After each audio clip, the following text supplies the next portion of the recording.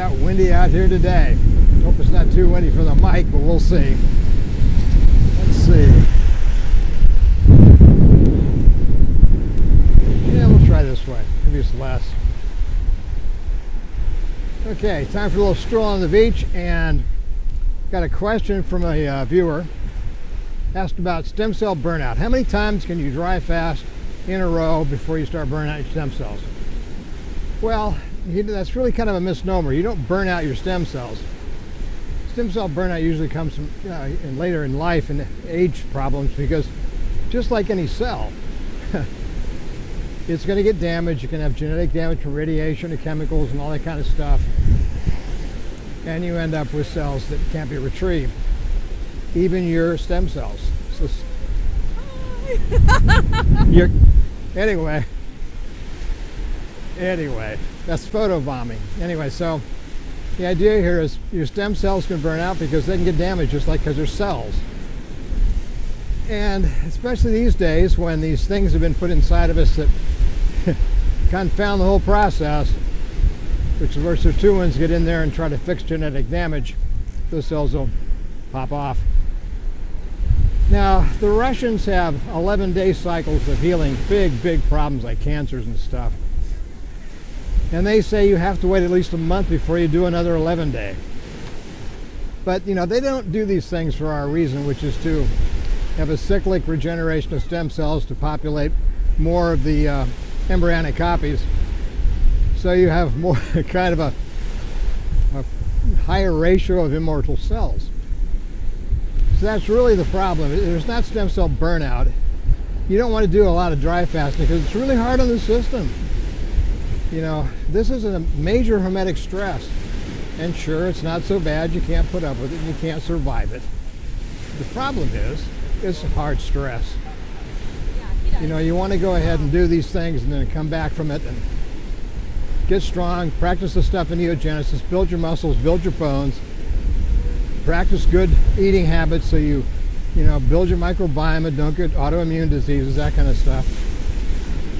But but there is something you can do about it. Since these are just cells, do what I do. I take my resveratrol 1000, which gives you in each pill 500 milligrams of trans-resveratrol, which is the one that actually does the work. They don't activate sirtuins. What they do is they activate the synthesis of NAD. NAD is the molecule that turns on the sirtuins. The sirtuins go in there and repair the genetic damage. So, let's say you have some stem cells in there that has a little bit of damage, but you have the resveratrol to activate the NAD, to activate the sirtuins, SIRT1 and 2, to fix the stuff inside the nucleus. Voila. No stem cell burnout because the stem cells get repaired.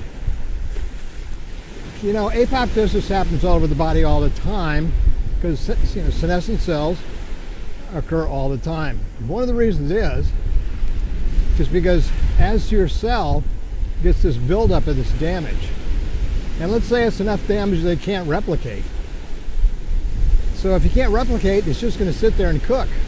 Take more and more bad proteins that accumulate in the cell. The cell goes senescent, it doesn't die, it starts pumping out all these cytokines around it and damage, you know, surrounding cells, making more senescent cells, and that's why I take Fisetin. Fisetin is the only proven senolytic that actually solves that problem.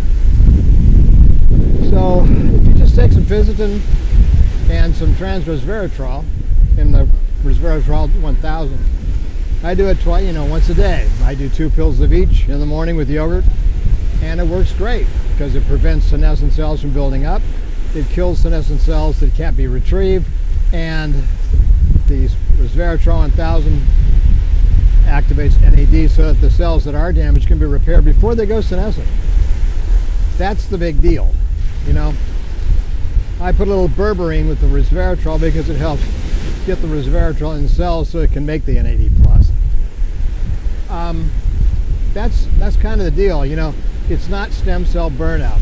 It's just stem cell degeneration, because it will happen over time unless you have sirtuins that are keeping up with the damage, deacetylating and patching up code so you have your genetics working all the time. Anyway, I hope that answers the question. And you probably noticed I have my Prevent Wildfires t-shirt on for my friends up in Canada. Only you can prevent forest fires. And I will talk to you soon. Be good and live fearless.